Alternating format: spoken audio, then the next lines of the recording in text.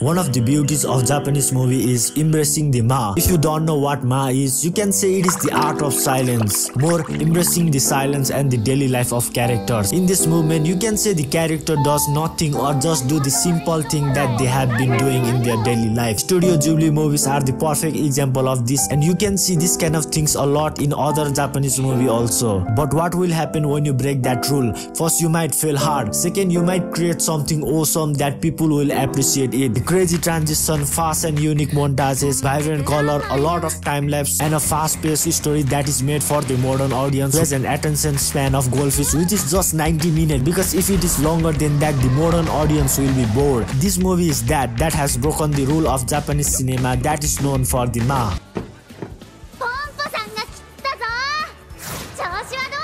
Pompo is a talented film producer in the movie called Nalawood. Despite her prowess to see through the potential of actors and staff, bring out their talent to the fullest, she has only been producing B-class action and erotic films. But this movie is not about her, but her assistant Jin, who is a shy introvert outcast with nowhere to go, who used movie to escape his reality like me. One day, Pompo asked this director to let assistant Jin edit the trailer for the movie they were making. Director of this movie, Pompo, Hirao, saw Jin's obsessive nature towards movie and how knowledgeable he is when it's come to creating movie through a very stylish visual, which is just a peak of the iceberg. After that, Pompo gives Jin the task of directing a film based on the script written by her with the most famous actor and with a sexy lady. Look at her. Don't you think she is sexy? Pompo agrees with me.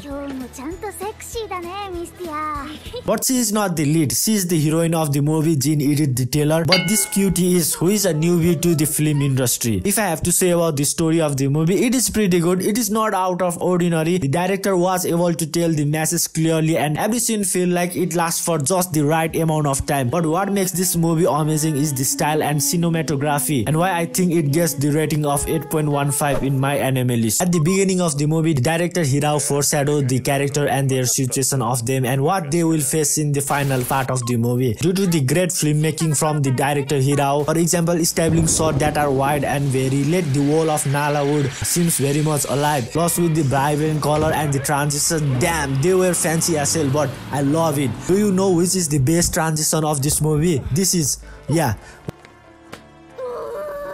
whose idea is to mascot of pinching the belly, and the design of the character, they are simple, but that kinda helped the studio to make these characters flow smoothly. And how can I forget about the montages? Progression of the newbie heroine was so intelligent on how to tell a story with visuals only, and the perfect example of don't tell if you can show. This movie philosophy is all about that. And if there is an anime that makes boring stuff like editing interesting, which is boring as hell, let me tell you, especially editing voice cover and filling them with clips, these sorts are like the Jin, the main character is fighting with the main boss in the dungeon. It has the intention of that and kinda reminds me of Dead Note potato chip part. I mean, the filmmaking side of the show is what defines the greatness of the show. I want to talk about the ending of the movie so we can go more depth on the Jin, the main character. After they shoot the movie and enter the editing phase, he was dissatisfied with the result. It is good but not enough. He feels something is missing, something he did not realize until now. Just like I was saved by the movie, I want my movie to see and able to save someone. The director Hirao can finish the movie before this, like in the manga where the Jin does not put his own idea, but with the final arc it was worth it. This is the time where he add his own stuff and kind of forced Pompo to reunite the crew to shoot the additional footage, which caused the massive controversy in Nalawood. It is the obstacle for the final arc, but you will not find this arc in the manga. In the final arc, it was when you see Jin as a director who owned the script from the writer Pompo and make it his own, where he does not want to leave it all on the floor and has no regrets.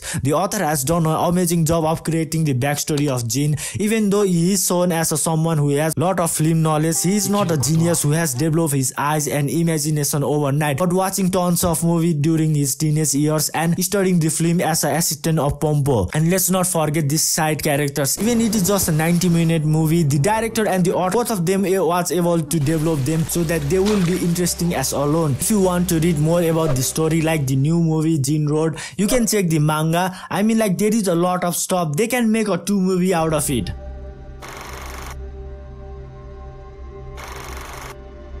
Takayuki Hirao, who has worked on Goat Eaters being a mixture of 3D art, Majouko no Shimai, Gyo the Garden of the Sinner, and storyboard of Attack on Titan. There is not a lot of information about him in the internet, but watching his past work, especially Majouko no Shimai, where he started to create the style in the Pompo movie, especially the color, which I love about both movies. I was really impressed by how he and the studio were able to create the top-notch animation of Shimai in 2013, even getting a 7.5 rating in my anime list. And talking about another anime movie, Gyo Tokyo Fish Attack, I don't like it as much as the other one. I only watch it for around 15 minutes, so I will recommend you to watch Majouko Shimai along with Pompo. I mean, like finishing a movie at a time when you can just watch another movie, since it is a good one. About the studio that produced Pompo, is produced by Clap, Pompo being the most popular anime. I mean, Studio Clap has only produced 5 animes, so there is not very much to talk about. I highly recommend you to watch Pompo when it goes out of typical Japanese cinema road, and I think that we should support it. Nowadays, I'm kinda into filmmaking stuff and try to go on depth of movie and anime that I watch, even try to study how the author set the panel in the manga, so watching something related to filmmaking was amazing.